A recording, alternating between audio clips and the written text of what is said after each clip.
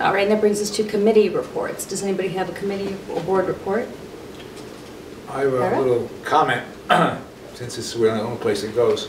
Two nice things to report on. I have this giant folder, which is from the Westchester County Board of Legislators. And the essence of it is, this is a proclamation in honor of the Byram Hills Boys Lacrosse team in recognition of their fundraising through the No Man Down Lacrosse tournament. They've raised over $125,000 in the past 2 years for the Wounded Warrior Project.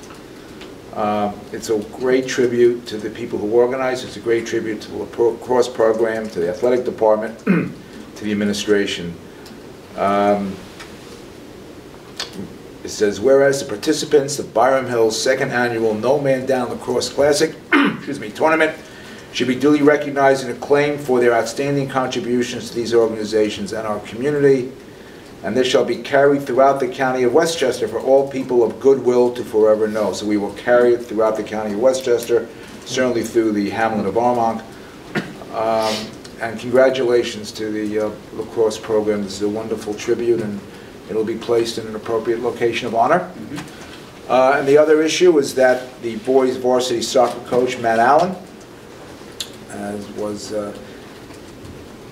designated as Coach of the Year for the entire Northeastern States region, which is quite a tribute to Matt.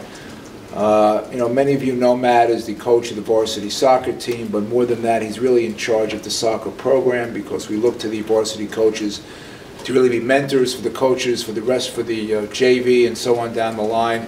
And that's something I think Matt takes really seriously. He's very involved in the development of the program. There's little reason to dwell on the success of the boys soccer program other than to say it is probably, if not among the most successful varsity programs in New York State. So Matt, congratulations. We're proud of you. It's a wonderful honor. Thank you, Ira. Great. Any other reports? Town liaison met last week, and we talked about the education reform program that's going to be January 27th, which we talked about earlier. And we talked about the school calendar for summer camp dates. Did you want to talk about the 27th? Yeah. So tomorrow night is the, I don't know whether it's the first annual, it's certainly the first ever education reform panel to talk about advocacy in this community. And I'm really proud of the PTA and their organizational efforts and work in this regard.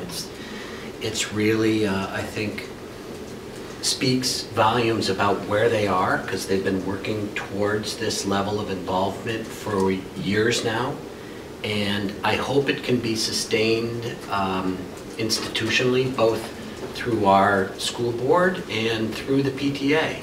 You know, so when I'm gone and you know,